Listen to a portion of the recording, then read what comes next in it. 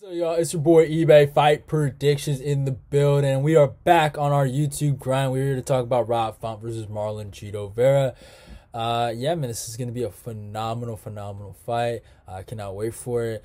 I think ever since my break, I kind of did some film studies, and I watched some of their fights back. Man, I saw a lot of interesting things. But this is a great fight for Chito, man. It's a step up. It's a main event. It's 5 rounds.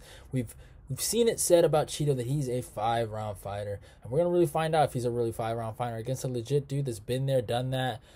He's fought some of the top 5 guys. He's fought better competition in my humble opinion, and Rob Font, and he's done 5 rounds.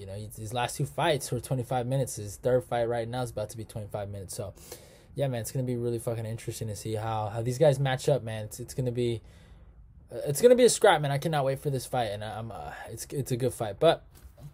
In terms of the rankings, I'm pretty sure.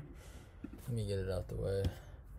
UFC rankings, y'all. You know it's been a minute, man. Usually I have the UFC rankings right in the next tab. So you guys know it's been a minute, man. It's been a minute since I made this. But yeah, Rob Font number 5, Chito number 8. So this is a big jump up. Chito wins this. He is in the top 5. He's in the mix now. But yeah, man, Rob Font comes with a record of 19-5. He's fighting out of Boston, Massachusetts, age 34, a height of 5'8", and reaches 71.5. Chito 20-7-1. He's not fighting out of New Mexico. He's in Cali. I know that for sure. Age 29 with Jason Pearl. I just don't know where in Cali. Like one of the Ruka gyms over there. I think there's only one Ruka gym, and a reach of 70. So Rob has a bit of a reach advantage here. Not a lot. Usually, like Rob, when he fought like Cody, he had like that long reach advantage. And right now in his last 2 fights, he's actually kind of struggled with guys that have been able to match him with the reach. And not necessarily like they match him, but their arms are a little longer, right? So he's had some issues with Aldo, and he's had some issues. Well, he's gonna have some issues with Chito. But yeah, man. I mean, Chito's fought. If we look at resumes, man, Chito's fought some decent guys. He's fought some decent guys. I give him credit where credit is due. He fought Frankie Edgar. Fought Davy Grant, beat him. Fought Jose Aldo, lost. Beat Sean O'Malley, probably one of the better wins of his career. Won that. Lost to Song Yadong, but some people felt like he won. Beat Andre Ewell, Nolan Hernandez, Frankie Shans, Guido Canetti. Fought Brian Kelleher, Brad Pickett. Also lost to Douglas Silva de Andrade and John Lineker, and also does have a loss to Davy Grant. But yeah, man. We've seen his resume. We've seen what he's been able to do. Marlon, he's been there, done that. He's a lot younger than Rob Font, but he has a lot more fights. So he's been there. He's battle tested. We see what he's got, and obviously his last 2 wins has propelled him to this moment. And we saw what happened last time when he won, right? He had a really big win over Sean O'Malley. They gave him a bump up in competition. And Aldo, he didn't do his thing, and he lost, right? It was a close fight. I felt like the first 2 rounds were pretty close. I felt like maybe he won the second round, and Aldo just clutched out with being the better fight IQ opponent and just getting his back, taking it, controlling him for the whole round. So he had to work on that back, or his back defense, or I guess his I don't know, the back take defense or some shit. But yeah. Against Davy Grant, I saw it, right? I saw him winning, but I did not see that first round going the way it went. Davy obviously was the better striker, which was weird. I thought, something that Chito's been working on a lot was his boxing and striking with Perillo, and it just didn't show against Davy. He just seemed like the grittier fighter. Obviously, the striking started to pour on later.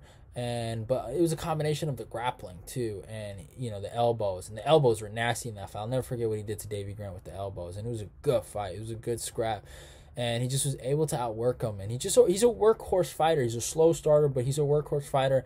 He builds on, so that's why everyone thinks this 5-round stuff is going to be perfect for him.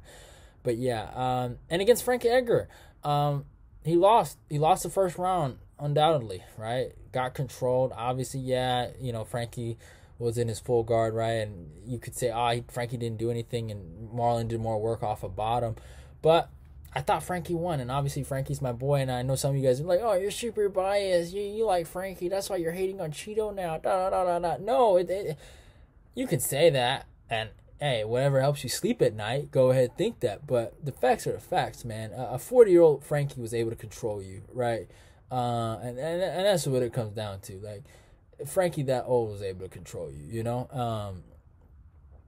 And obviously I just felt like Frankie made a few little mistakes in the second round. He probably would have banked that one in. He would have been 2-0, and in the third round, he just got caught.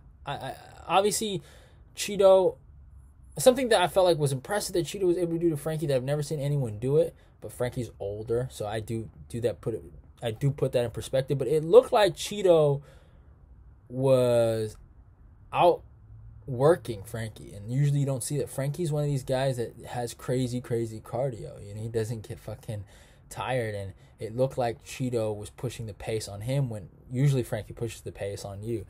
But it is what it is.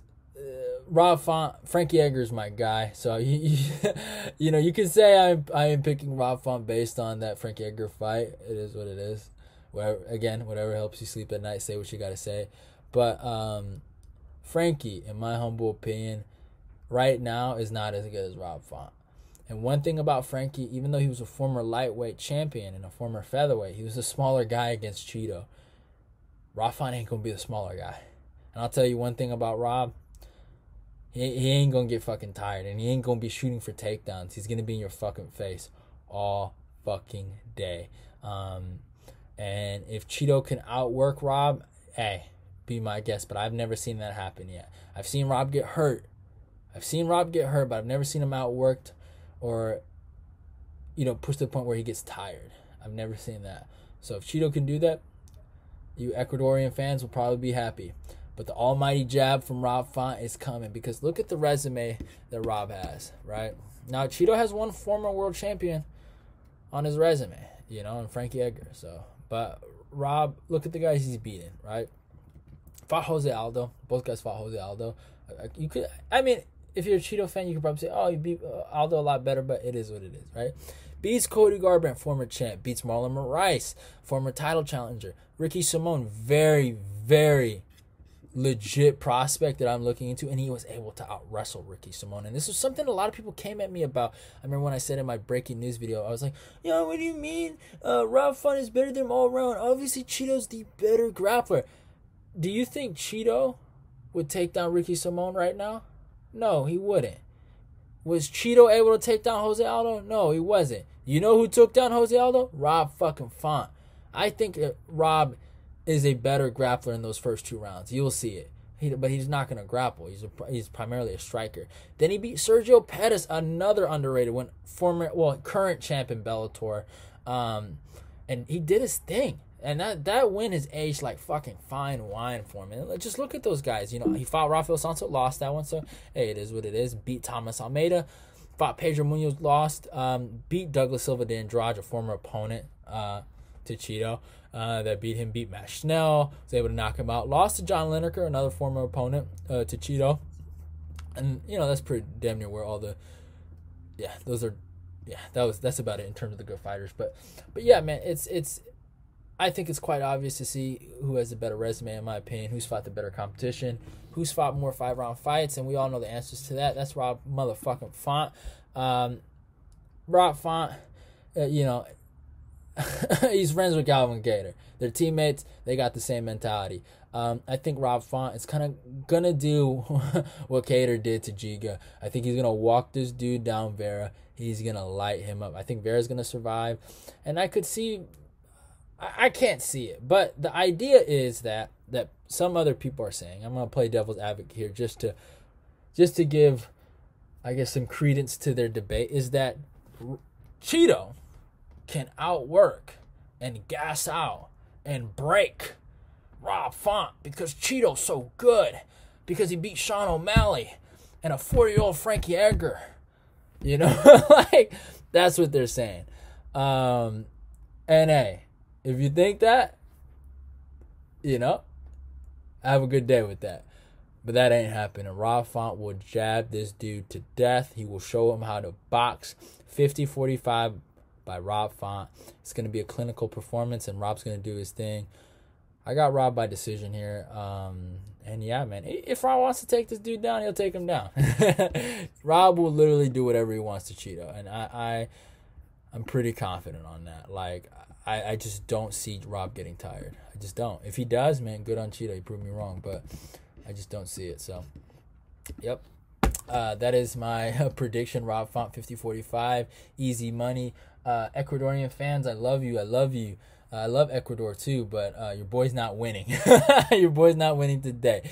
And he's going to get his ass beat for flipping off Frankie Edgar. That's a fucking dick move if I ever fucking seen one, so F him for that too.